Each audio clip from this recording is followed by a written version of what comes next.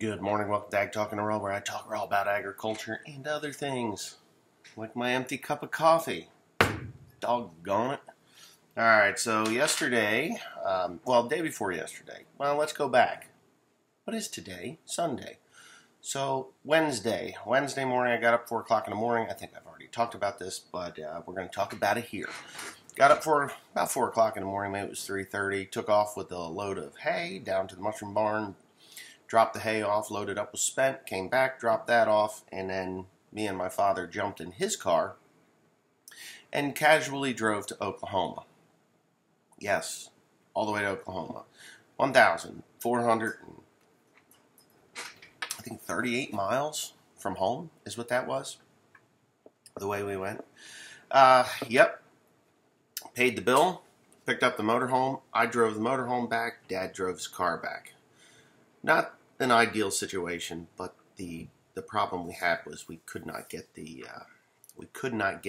Enterprise to accept a car in Oklahoma. They don't need more cars in Oklahoma, and I mean it's understandable because there's really not that much tourism in Oklahoma. There's nothing there really, unless you like cattle and oil wells. And there are some parks that are nice and stuff, and I do have those on here someplace. I do actually have my trip to Oklahoma here, and maybe on my Only Farmer channel I'll put that up. But yeah, so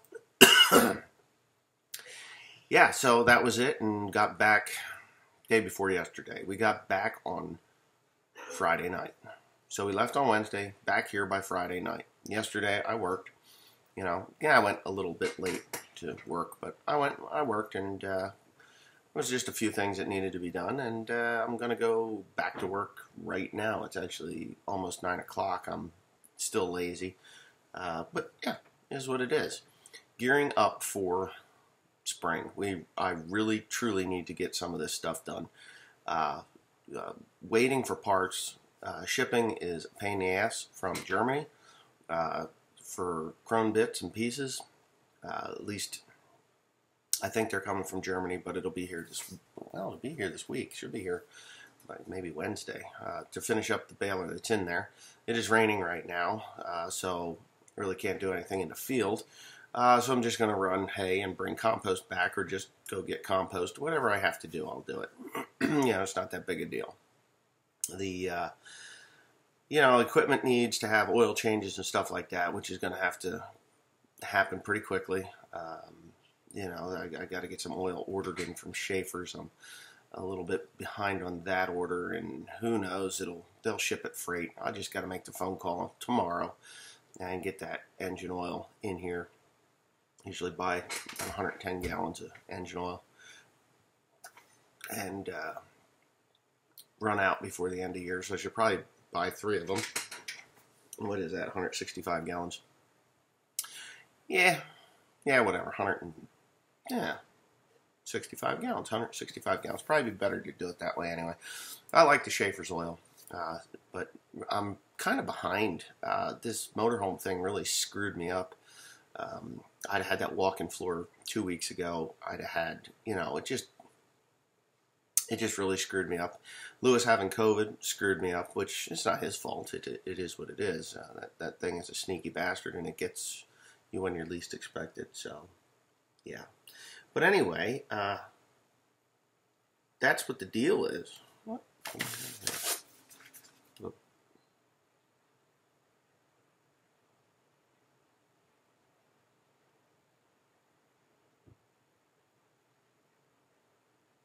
Yeah.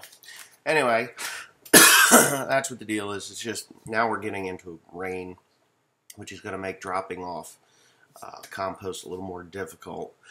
I wonder what the hell I'm coughing about. It's going to make that a little bit more difficult. And, you just deal with it, bring a tractor to the field and do that. Pull it out. Just back it in, pull it out. Back it in, pull it out. It gets greasy. And I don't have super good tires on that truck. For mud, I mean, they're good for highway. It's not a big deal. They're a cold shoulder tire. If I had a hot shoulder tire, it'd probably come out of there a little better. But I don't. I don't got cold shoulders on there. They're good. They're good tires. Just not for off-roading, unless it's dry. Uh, there's a lot of interest in the walking floor trailer that I bought, and you know, that's good because I am going to show how we load it. It works very well. This trailer, I could not get an extraordinarily tall trailer. I didn't want one. There's just no use for it. They can't get over it at the composter. They can't get over to dump it, and they're afraid of hitting the hoops. I think they'll come really close, but I let the air out of the bags and drop it down, and then he could dump it, but he's really careful, the loader operator. I could probably pull the hoops out that are up there. It's a pain in the ass to do that because it's just a pain in the ass to do that. It'll cause flap in the tarp when I get on the road, and I don't want to do that. But anyway, it holds. We put 20 bales in there. I could put more in, but we just stack them too high and walk them forward. You put 20 bales in there, and you have like 13, 14 tons in the truck, in the trailer. So it's fine. Now what I could do is set 2 bales on edge, walk them up, and then slide 1 bale on top, and then keep doing that and keep them tight. But that'd be a pain in the ass for the loader operator when they do come out, because he waits till they come out and grabs them and then stacks them, grabs and stacks, grabs and stacks. It's pretty quick and it works out just fine, but you know, it's not you got to be comfortable for everybody's got to be comfortable doing with a walk-in floor. So I'll just put 20 bales in it and be happy with what I take down, because it's like this dual purpose. I take the hay down. Yeah, it's cheaper to run it down with only 20 bales in it because, you know, the truck is 475 horsepower. It just rolls. Then I load up with the compost at the maximum, with the maximum amount that I can put in there, and life is good. You know, I drag that home. So I come home heavy, you know, heavy, 80,000 plus or minus.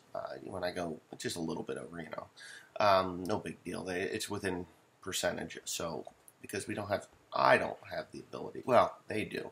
They could scale it out. I know what it weighs when we leave, and but anyway, I don't have to cross any scales on the way home. I cross scales on the way down. So, you know, I'll put 20 bales in there. I'll roll across their scale, no big deal, and we're good to go.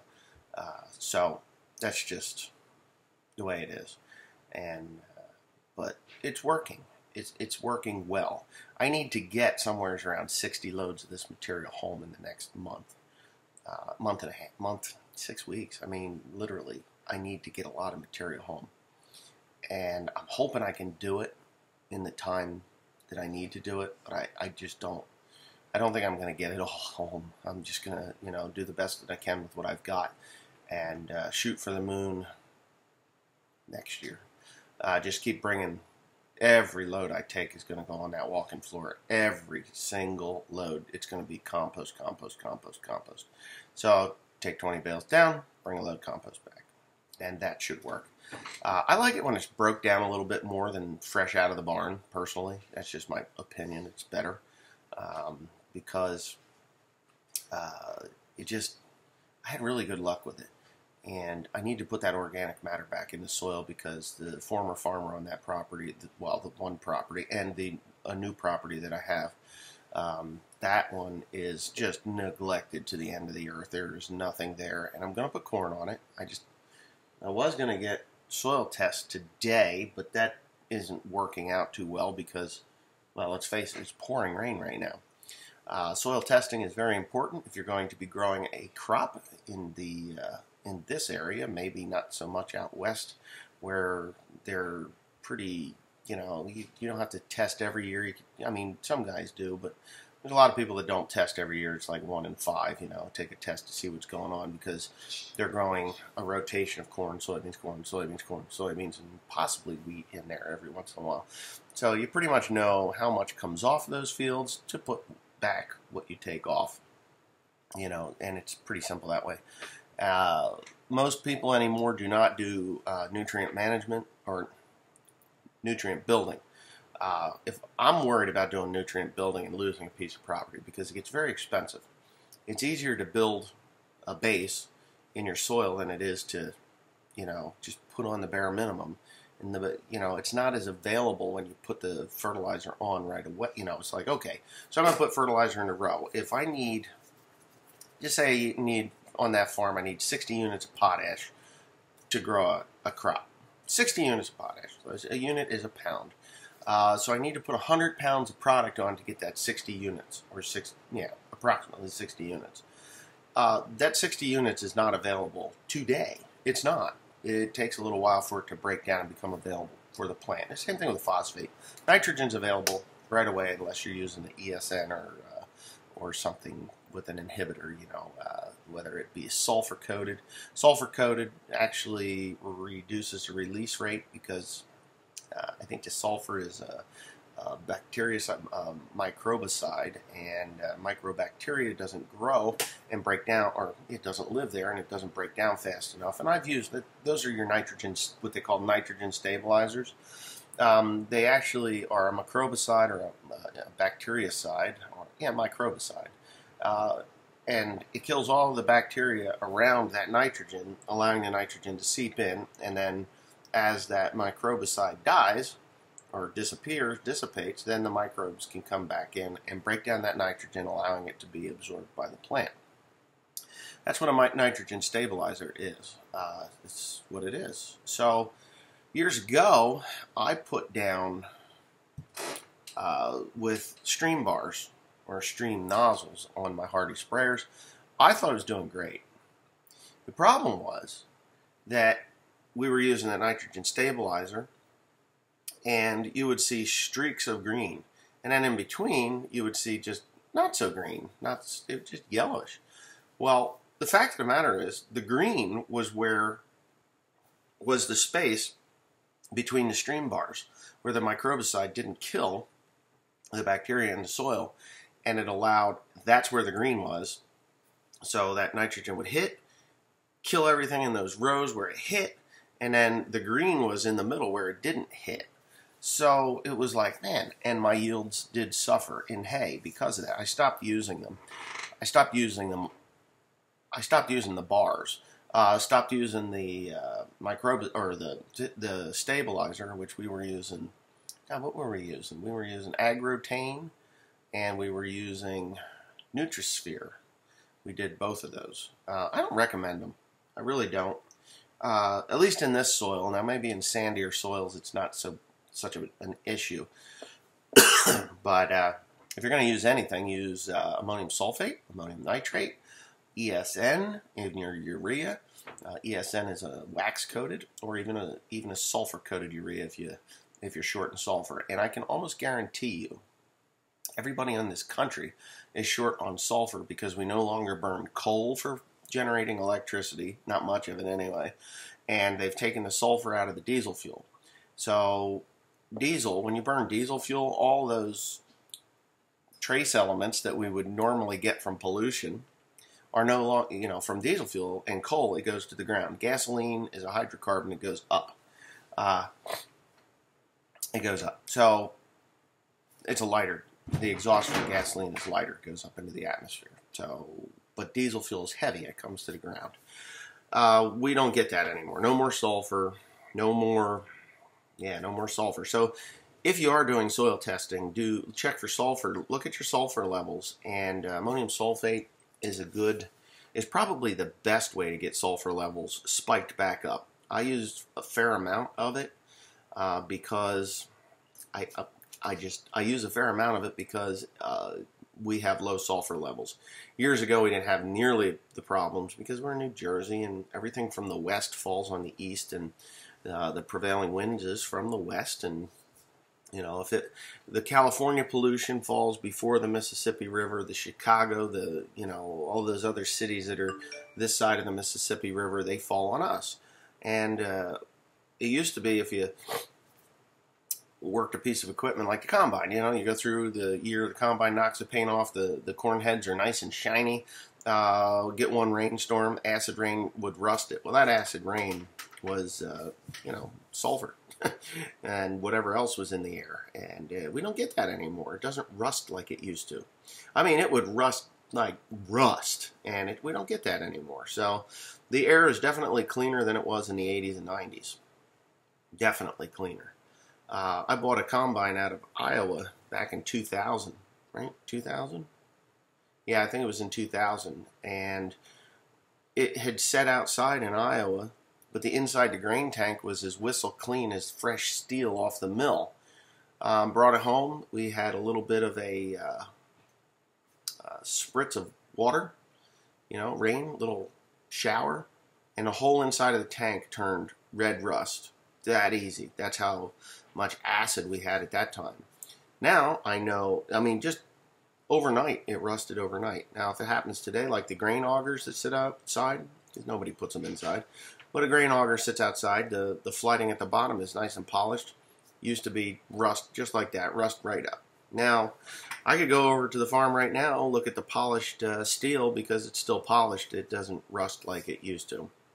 So, if you're going to do your soil testing, check your sulfur levels, zinc, manganese, magnesium, all these different elements, trace elements. You can add trace into, ooh, it got dark. You can add trace elements into your soil or into your fertilizers, and I have done that. Last year I did that, and quite happy. I was quite happy with it, with the results of it. I couldn't be unhappy with what I got. If I was unhappy with what I got, I would not be planting corn again this year. So anyhow, on the better ground that I have, I will, the better ground that I have, I will be using more compost and less commercial fertilizers, because there's a lot of nutrients in that compost. I'm not going to give the analysis out. If you're Suave, you can find it online. I'm not giving the analysis of the compost out because it would take me too long, and I don't care. I know what's in it because I have it, and I'm just not into, I'm not into sharing that information. I don't need a run on the compost because fertilizer price is getting high, and not that a lot of people would be close enough to get it at a well, let's put it this way, because I'm a vendor, I get it for less, and I don't pay much for it, and I'm happy about that. If I wasn't a vendor, it would be, marginal, would I do this or not. But the crazy thing is, there's a lot of people going in there and getting this stuff, and they're reselling it for garden centers and things like that, for to mix into their soil, for potting soil for their plants, for homeowners, I guess. Actually, I had a call from a friend this morning, and he's coming to get 2 wheelbarrow loads for his vegetable garden. I told him where it was. He's like, oh, okay, cool, thank you. And he took it. Lifelong friend. Met him in kindergarten. Known him for, 43 years. 43 years. 43 years. And I'm not charging him for it. But anyway. Yeah, because it was just what was left in the bottom of the trailer. What else was I going to say about that? Soil testing. The other thing is there is such a thing. If you don't know about soil testing, you can pull soil tests and not even know how to read them. You can look down the sides of them and be like, oh, well, I've got plenty of copper, I got plenty of zinc, I got plenty of sulfur, I got plenty of this. Well, there's a very important part of that, and that is pH. Your pH, which is the acidity of your soil, plays a big factor in the uptake of those nutrients. Okay? If you have a low pH, there's 2 things that are going to happen to you. Not may happen to you, but are going to happen to you. One is all those nutrients that are in your soil may not be available to your plants. pH and clay content. The lower the pH and the higher the clay content, the harder it is for those plants to grab those nutrients and use them. So you really need a pH of no less than 6.4. If you get below 6.4, your plants are going to start to suffer. It's going to start to cost you more in fertilizer to get that as available nutrients to that plant. All right.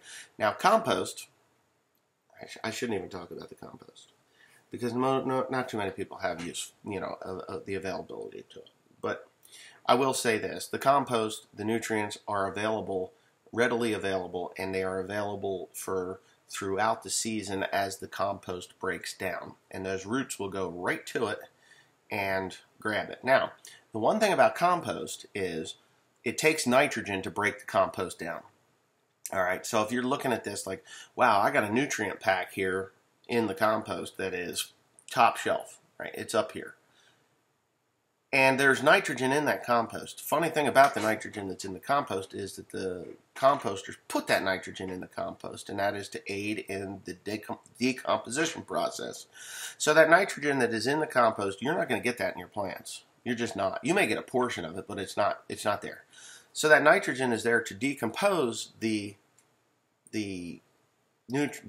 compost. Now, if your goal is 250 bushels of corn to the acre, your goal is 250 bushels to the acre. Just think about this. For every bushel you want to produce, you got to put a unit of nitrogen, a pound of nitrogen. So last year my goal was 220 bushels to the acre. Okay? On some of the ground I got over 300. All right. Some of the ground I got below 200. But I was always in that 175 to 300 bushel range. By the time it was done, my average was 216 bushels to the acre I only did 140 acres. So this year we're more than doubling that. And that's fine because it was the plan. See how it goes, get the bin up and running, and the trailer that I bought is going to be hauling grain, wet and dry, to and from the field to the mill and everything, and I'm going to sell through a couple of other companies that I work with and have worked with over the years and have a good relationship with. So that's me, and it has to be done. It has to be done. That's just the way it is. So the pH level is very important. Now you can slip past the pH if you got soil that's below 6.4 and you haven't got a ready source of lime or soil conditioner to bring the pH up to that level. 6.4 to 6.8 is ideal for growing corn and soybeans. I like 6.8 better than 6.4, but the compost has a product in it that will allow nutrient uptake below 6.4, which I have some ground that is below 6.4, and I am getting lime. I just haven't gotten to it yet. I'm trying to get eggshells. I want eggshells terribly, and I have a phone number, and I'm going to call that tomorrow. And I have a couple phone calls that I have to make, but tomorrow is my eggshell phone call day. Eggshells work really good because that is where I got well over 300 bushels to the acre, where I put eggshells. And yes, I put eggshells. I don't know if you saw me do it on a video, but I did. There's a farm over that I rented from the county, and someone had put eggshells there and never spread them. And I just went and grabbed a load of eggshells. We're looking at probably 10, 15 tons of eggshells that I grabbed. I put them on the lower end, and let me tell you where the lower end was. Holy moly, it was good. But in the compost, there's a product that they use. It's gypsum. Okay, now gypsum will not raise or lower the pH. It will maintain your pH, I guess. It won't change the pH, but it will allow the nutrients to be slippery from the clay particles, and the plants will then be able to take up those nutrients. So that's a plus with the gypsum. I still would like to get some lime in there as well, and I will. Whether it's eggshells or whether I got to go up to Martins Creek and buy $10 a ton gray lime that is really fine talcum powder, and I can get that. It's no big deal. What I'll do is I'll leave the tarp out of the. I won't even leave the tarp. What I'll do is I'll take a scoop load of compost, put it on the back end of the trailer, and then walk it forward. Once it gets all the way forward, then I'll put the tarp down, and then get them to put 20 ton of lime in there, and then I'll bring it home and drop it off. Now, 20 tons, I only need a ton to the acre. There's a lot of people out there that think, oh, well, if your pH is below 6.4 or 6.2 or 6.1 or 5.8, you need to put 2 ton to the acre. Well, I'm here to tell you that I was always taught, and I was taught by some of the people that have told me, you really need to hammer this with lime. Like now. Get it all on now. Well, this lime will only break down at a certain rate, and that's it. If you put 2 ton or 3 ton to the acre, which they want me to do from the fertilizer plant on 2 of these farms, if you do that, you will get no more benefit than if you put a ton to the acre, all right, per year. So I'm sure there's some guys at the fertilizer plant that are just screaming at the screen right now, but that's okay. My grandfather did it. I did it. My father did it. We did it on alfalfa. We used to grow some wicked alfalfa. Did it on soybeans. Did it on corn. A ton to the acre per year. And that will raise your pH. It'll raise your pH, and you will be a happy man. Ton and a half to the acre. No more than a ton and a half to the acre, because you're not going to benefit from it. You come in the next year and you do it again. And after you get 3 years in, 1, 2, 3 tons to the acre, over the course of 3 years, you don't have to look at that pH for several years then. I've even done a half a ton to the acre and been very happy with the results, because you don't want to spike that, because there's always a spike. Oh, there's always a spike with lime. So you put it on and boom, it goes up. And then it comes down, the spike, you know. So boom, you put it on, you chisel plow it in, and then it comes back down. Usually in that, you know, in that 9-month range. So you got a line. I'm going to use my hand here, and you have to watch. So I put it on, boom, it goes up, and 9 months it comes back down, and it's here. And then next year you boom, and then it comes back down again, and it's here. So every time it spikes, it'll always come back down a little bit, but then it goes up again, and then down a little less, and down a little less, until you're at that goal of 6.4 to 6.8. And it will maintain that. And then, of course, after the 9 months goes over, then she'll start to drop again, and so on and so forth. And that's how that works. The second thing that happens with low pH, and that's one of those things that a lot of people don't really understand. Why is it that when you put herbicide on field A, it works perfectly, and then you go down to field B, and you get a few mixed weeds, and then you go to the farm down the road where you know that they haven't had lime on it in like 20 years, and the pH, you pull a test, and the pH is 5.4, 5.5, and you're like, uh-oh, this isn't good. And your weed control is deplorable at best. So you're going in with a recovery.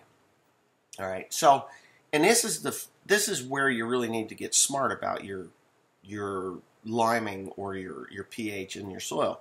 So we all know that herbicide's expensive. Sprayers are expensive, tractors are expensive, fertilizer's expensive, lime not so much, but that herbicide bill. Okay, so you go in and you put your herbicide in, it costs you, let's just throw a weird number out there. Just say it costs you $15 an acre for the herbicide. All right? And you're a smart farmer, you're using a stacked variety of seed that has, you know, both Liberty and Roundup resistant genes in it.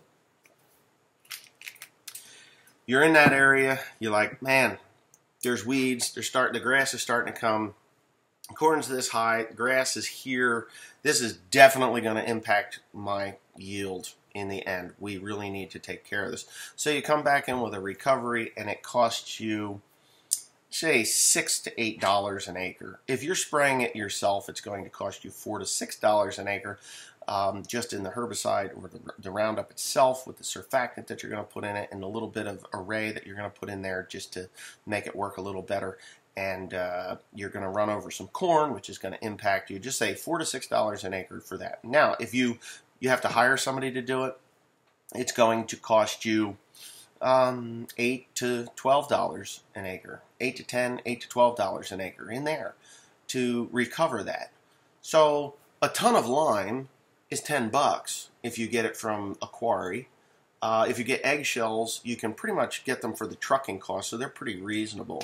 All you need is a spreader of some sort, which you can rent from somewhere, or maybe you've already got one. As a matter of fact, the side slinging shit spreader will do an okay job with eggshells. It's not going to be accurate, but it'll work. You can do that. So if it's going to cost you that $8 to $12 an acre, you've paid for your ton of lime in the recovery cost of your herbicide and possibly the custom operating rate for that recovery. So you're there. And the great thing is, if you only put it on 1 year and you put a ton of lime to the acre and you raise it up and it actually stays above that 6.4 pH, you can get at least 2 years without worrying about your herbicide not working as well as it would if you were already there at that level of pH. So that's food for thought. Lime is very important, and soil testing is more important than a lot of people think. Now, you can also go into a field and your nutrients are there. Your pH is not very good. You know, let's just say it's a 6.0. Your pH is low. Your corn is looking like it's got yellow leaves, but you've put all the nutrients there. What is going on? You know, what's the problem? Well, the nutrients are there, but they're not available to the plant because the pH is low and your clay content is high. You never get rid of your clay content. You just have to make that clay work for you. And there's two factors there. Organic matter, which if you do beans after beans after beans after beans and even wheat and bale the straw off of it, look at that sexy woman right there. Holy smoke. See that big belly right there? Fat, not Turn sideways. I don't see that. You think you got a fat belly? Yeah, see it? No. Well, this is your underwear, so that's not rolls. Tootsie roll. No, if you take your underwear off, I'd be happier, but the... oh, I'm sorry. Is that terrible? She's sexy. No, she's not mataba. So anyways, organic matter is another one that will tie up your nutrients as well. If it's too low, you need organic matter. And that means tilling in your corn stalks. A lot of guys already know this stuff. Oh, the boy's awake. I hear him. So till in those stalks, get that. Soybeans, good rotations do away with poor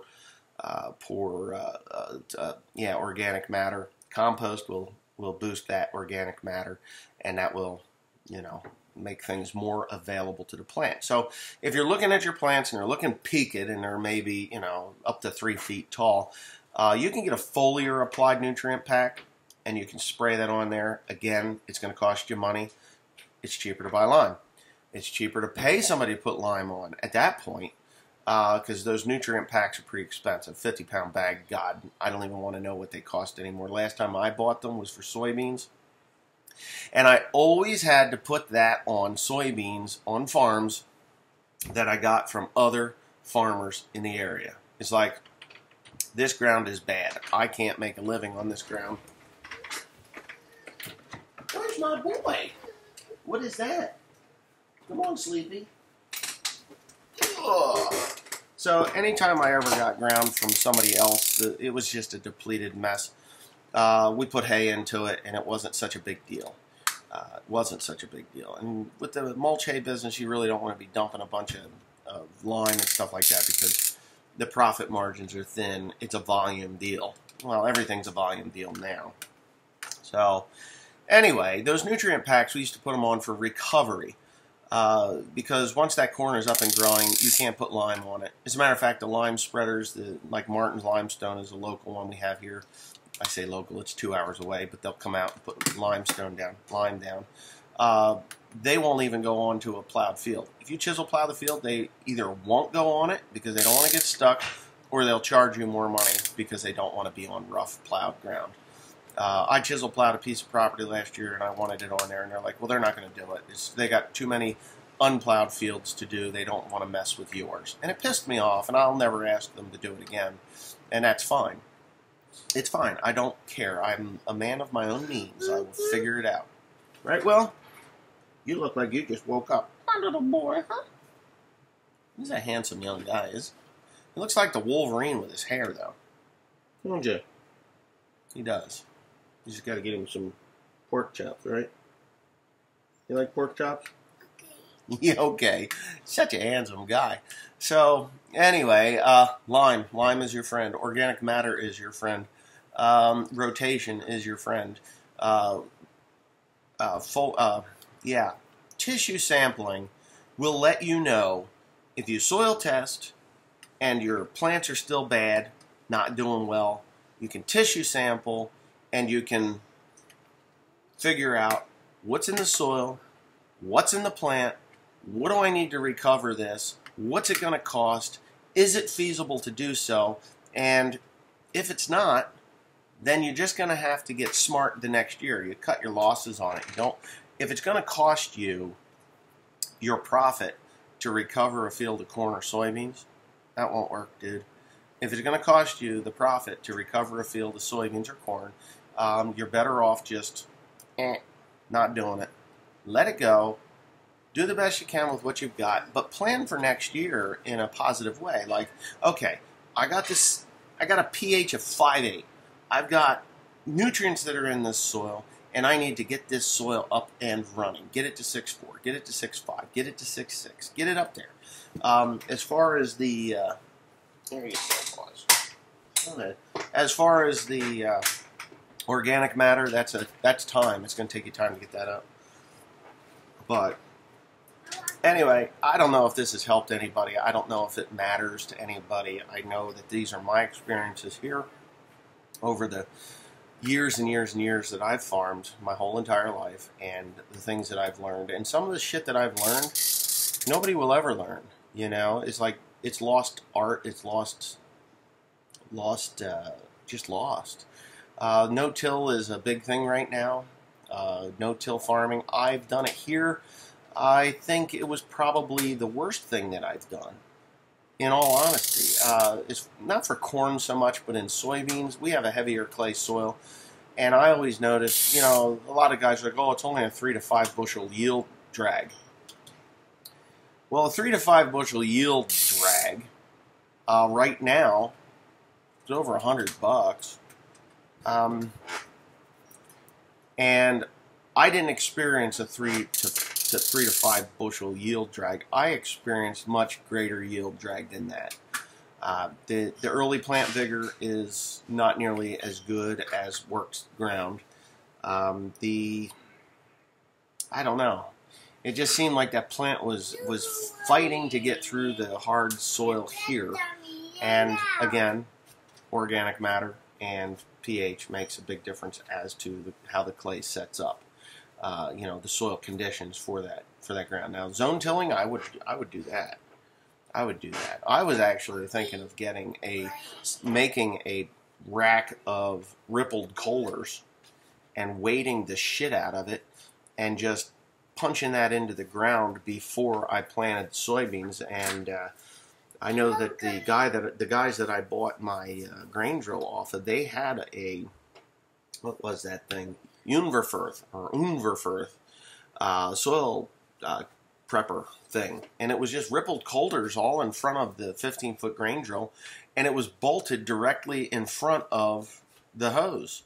So you had this like 6-foot long or 8-foot long piece that went between the hitch, and it was an extension of the hitch for the grain drill. And they took it off and they put it on their brand new 1590. That's what they had bought in replace of the 750 that I had. They bought a 1590, which had better openers. You know, the row units were much better than the 750, even though the 750 has a decent design, but it has flaws. I figure if I'm going to go back into the soybean business, I'm going to pull all of the 750 row units off, because my drill, there's nothing wrong with my drill. It's perfectly fine. It's it drills beans, and the worst thing is that the row units have a lot of play in them now, and they're just not nearly as good as they should be. So I would put 1590 row units on there. They'll bolt right up, no problem. Bolt right up, no issues. Just put them on, go for broke. It would cost me about half of what a new grain drill would be, and you can put them on there. So anyways, that's just what I would do. There would be some repair parts, but I'm not into that soybeans just yet. Years ago, we grew peas Peas and oats. Might look into the peas. Welker Farms grows peas way out in, where are they, in Montana, North or South Dakota, Montana, some shit like that. And I'm not even sure where they're at. I think they're in North or South Dakota. North Dakota? Wherever they are, somebody's going to tell me. Anyway, I grew peas 30 years ago for the cows. We milk cows. Now, we use peas and oats. I remember combining peas with oats in them just to grind them. And, yeah, it was pretty good. It's a good protein source. Yeah, good protein. Protein and energy, baby. That's what it was for cows. We milk cows off of them. I only did that once on a small piece, and it was just an experiment. And, you know, the oats were there to hold the peas up. But the peas, cow peas is what they were. Canada peas or cow peas is what we called them. They will grow as a standalone, and the deer won't penetrate the field to eat them off because it's a tanglefoot mess. If you've ever seen peas in your garden grow, they have all these little feelers, and they grab one another, and they lock shit up. And deer, they'll jump, but they're lazy animals. They don't really want to fight for their food. So they'll just trim off the edges, and that's just about it. So I was thinking into that, but I'm not sure. Anyway, I think this is long enough. Hope you enjoyed it. If not, you know, I'm sorry. If you did, hey, give it a thumbs up, give it a like, or whatever you want to call it. And, you know, you can hit the subscribe button. It doesn't hurt anything, and it doesn't cost you anything. Yeah. I should do a podcast, and, you know, I don't even know how. I'm just mentally retarded when it comes to that. And it would just be me talking, but I would love to do, like, a podcast with other farmers from other areas to get different views on how farming works out there. I mean, I look at the other farm channels from time to time. Welker, Millennial, How Farms Works is probably the more, I view those more than most. Northern Farmer AB, and yeah, I like to watch Bame Farm. Bame Farm is really where I was when I was his age or younger, and it was just like that, gluing shit together to make it work. And you know, he needs to. He's doing okay. Let's put it this way: he's doing okay. But I'd love to go help him sometimes. It's like, my God, you're still combining corn and it's March. Let's go. You know, that's just me though. But I like Jacob. He's a good guy. Bandit Farmer, I watch him. He's, you know, just these small channels. Of course, Timmy Cornpicker. He doesn't post as much as he used to, but you know, he's my neighbor. He's a couple, 3 years younger than me, and we went to the same school. I think I was a senior when he was a freshman, but he might have been a sophomore. But we didn't have anything to do with one another in school, but we've become friends, and friends are hard to find. And, you know, his farming is very different than mine, and that's okay, because it doesn't matter. We all have to do what makes us feel good and what makes us the money to support our family. And he's in a situation where he's happy. And happiness can't be bought. Just so y'all know, you can't buy happiness. You have to find it. And if you're looking for happiness and you're not happy with what you're doing, it's okay to change what you're doing to find that happiness. Whether it's you're in a bad relationship, or whether you're in a working relationship with you work with a bunch of morons, or if you're farming and you're just not meeting your expectations of what you want to be, it's okay to change. It's okay to think outside the box, and Tim does that. He does that a lot. I think it's funny because he posted on Instagram that he was going to put these peas in. I'm like, well, shit, I did that 30 years ago. And he's done it in the past, too. And growing oats in this area is... it's like a wave, you know. Sometimes there's a wave of oats that are grown, and then the tide goes out, and then nobody grows oats for 4 or 5 years. And I haven't grown oats now in probably 15 years, and I really don't have a desire to grow oats. It's just not that I couldn't or wouldn't. It's that I would have to plant those oats where I had corn. And where I have corn, I have used atrazine. And oats hate atrazine. So if you're going to plant oats and you've used atrazine on your corn, don't do it. It will severely impact your oats. You will not know what the problem is because it doesn't even say on the atrazine, don't plant oats after corn. It doesn't. It's an experience thing, and some people know it and never tell anybody, and then laugh at them when the oats don't do well after they put it in after corn. And we used to do it every year, and it was like, man, these oats suck. Why does everybody else have decent oats and we got shit? Well, what is that? A spoon? Oh, thank you. Oh, thank you so much. This keeps my gut healthy, and my little boy brought it. Thank you so much. I need to kiss it. Anyway, I will eat it, and I'm going to do that now. So thanks for watching. Don't forget to subscribe if you want to. If you don't want to, don't do it. But yeah, there you go.